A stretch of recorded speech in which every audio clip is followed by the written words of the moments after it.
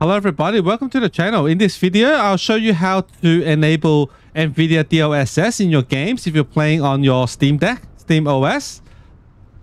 Because if you're wondering why you need to do that, it's because if you're playing with FSR 3.0 frame generation mod on to improve the performance, you get this ghosting and UI flickering effect. And if you want to get rid of it, you might want to turn on DLSS in your game, but that's not available on your Steam Deck. I'll show you in a minute. So I'm playing Hogwarts Legacy on my Steam Deck. I'll show you the settings. It's currently running at a 30-ish 40 frames, as you can see. And the settings, display options, windowed, 1280 by 720, FSR2 quality, and then VSync off. Motion blur is off, depth of field off, chromatic aberration on, and film grain off. If you go to graphics options, it's on recommended settings, so medium. I think it's all on medium. So yeah, 30-ish 40 frames, pretty standard. If you want to boost this, there's a mod out called FSR 3.0 frame generation, so it enables FSR 3 on your game, the mod. So let me show you how it's done. Let's go to our desktop. So this mod is by LukeFZ. It's a paid mod as of now. You need to join his Patreon to download this mod.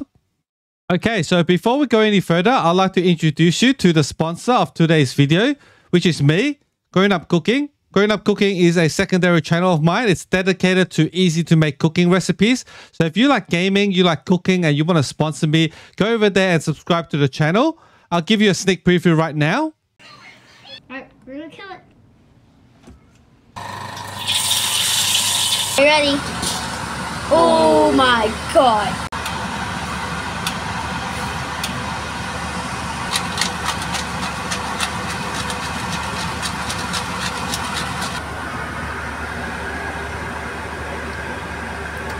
Oh my god. Alright.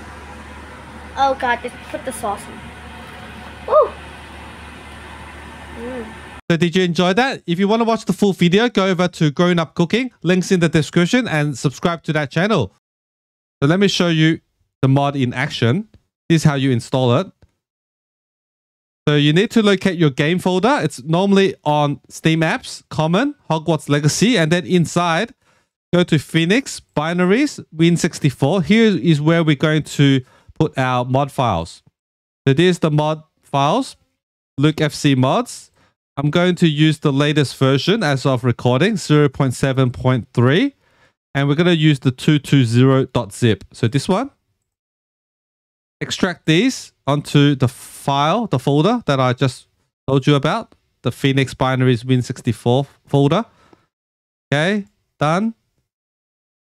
Then there's also a file called Enable Fake GPU. This tricks the game in thinking that we're using a NVIDIA card, the 4090 card.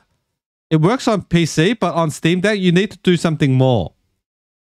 Okay, but just do it for now. And then we also need to put this file, dxvk.config, into the game folder as well. So I'm going to make a copy here.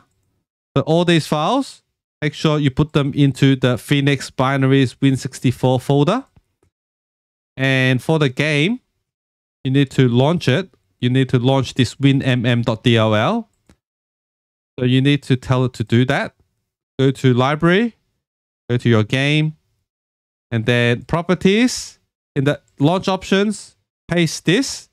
So the WINEDLL overrides. I'll leave this in the description so you can copy and paste it. Okay, so let's just run the game. I'll show you like what it's like.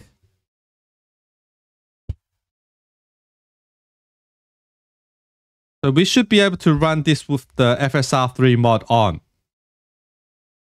But we haven't like enabled DLSS yet. See that? That's the mod window. That means that the mod is booting up.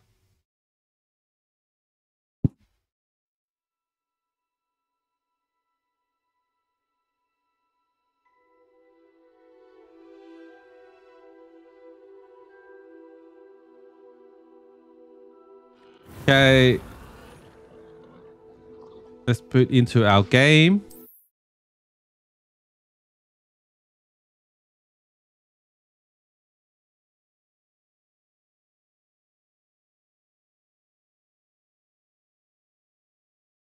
So the mod should be enabled. I'm not going to change any settings, but you don't have FPS counter. So you can see when I turn the camera, you see the ghosting on the character. Yeah, that means that the mod is on. And if you go to my settings, display, upscale type, we can't choose NVIDIA DLSS. Even though we use that fake NV GPU thing, doesn't work. We need to do more for the Steam Deck. Okay, and the settings is the same. Performance is better, but I get that ghosting effect. So let's try to remove it. Okay, I'm going to enable DLSS right now. Okay, let's turn off the game. Stop it. Okay, to do that, you need to download another mod. I'll leave a link in the description. It's this one, the zip file. And inside the zip file, there's an enable signature override.reg. Extract that to somewhere, you can find. I'm going to put it into my downloads folder. Okay, and then run Proton Tricks. Select Hogwarts Legacy. So this was actually brought to me by my friend Crowland. Shout out to you, Crowland. He's told me a different method. I think Cryobyte33, the creator of Cryo Utilities, he showed him how to do it. You have to put more code in. Okay, so select the default wine prefix first. Run regedit.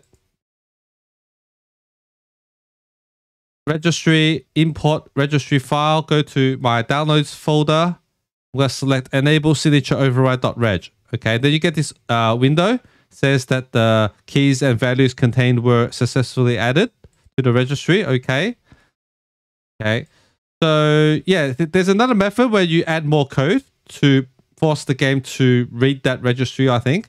So you can use, but for Hogwarts Legacy, you don't need that. So let me just go back into gaming mode to show you how to remove the ghosting. But shout out to Crowland and Cryobyte33 for showing me that different method, because I think in future for other games that I'm going to test out, I think that method's going to help me out a bit. But for Hogwarts Legacy, you don't need to put that code in. So I'm not going to show it in this video. Maybe in a later video with a different game, I might show you what's that code that Crowland and Cryobyte33 showed me. Okay, so same thing. I'm just going to boot the game up now in gaming mode. So now I've got the FSR 3 mod on. It's enabled, copied all the files. And then I've added the launch options to run it. You should see the mod window pop up any minute now. Yep, right now. So the mod is on. And I've also enabled DLSS. I've done that reg edit thing. So I've enabled DLSS. So let's take a look, see if we can get that ghosting away.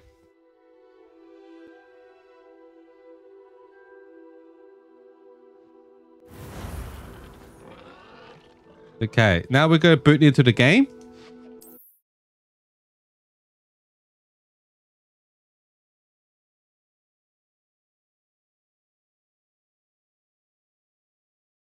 So let's try it out. I hope it works.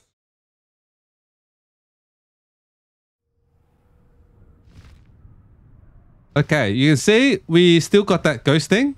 We haven't changed any settings. So yeah, that makes sense. Okay, let me fly around. Yep, same thing. 60-ish frames right now. 50-ish, 60. And the ghosting's still here. Now let's go into our settings. Go into our settings, display. You can see under upscale type, we got NVIDIA DLSS. So we can actually use DLSS now. So let's select it. Okay, and make sure you don't move this. Don't move the upscale sharpness because it'll crash the game. I've done it before. So don't do anything. Just let it be. Just let it be. All right. You can turn on frame generation and reflex low latency, NVIDIA reflex low latency if you want. Yeah, let's just turn it on. Okay, and then you can see graphics options still the same on recommended, so medium. Okay, now you can see I don't have the ghosting effect, but like the graphics is different. You can see the graphics. It's like, it's got this, I don't know how you describe this. It's like a different art style, like a different art style. So yeah, it fixed the ghosting, but it gave me another problem, I think. Right? Yeah, I think it's like, I think the graphics is different now. But yeah, I don't have the ghosting. But yeah, I don't know. I don't know if this is a good thing or bad thing. So it fixed one problem, but it created another. But yeah, it might help on other games. So this is just Hogwarts Legacy. I think this method might be useful if you want to enable DLSS on your game. So yeah, that's why I want to show you guys how it's done. It's like a different art style.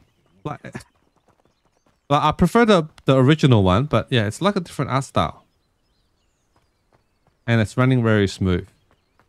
But yeah, I'll leave it here. I hope this video helped you out. If it did, please leave a like and subscribe to the channel if you haven't already. And I'll see you guys in the next one. Later.